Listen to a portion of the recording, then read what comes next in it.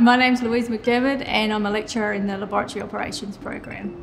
I just love lifelong learning, so just having a question and being able to find an avenue to find an answer. And I love getting into the lab with the students and looking at things down the microscope with them and seeing them get excited about what they can see and applying what we're teaching them to the real world.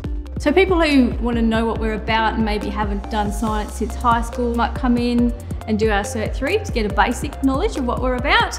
Our students get jobs in concrete labs, asphalt, bitumen labs, the people you see out laying the roads. We have them in wine labs, in school labs, pathology labs of course, and food labs everywhere all across the state. But if they're perhaps working in the science industry or they have a real passion and want to know more, then they'll go on and do the Cert 4 or the diploma. And that will lead them on into better jobs or, further study. I love teaching because probably the gratitude from the students, and when you can see that they have the same enthusiasm that you do, and when you go out into industry and we see our students in all these labs across South Australia and we think, wow, they're there because we taught them something. That's what I love.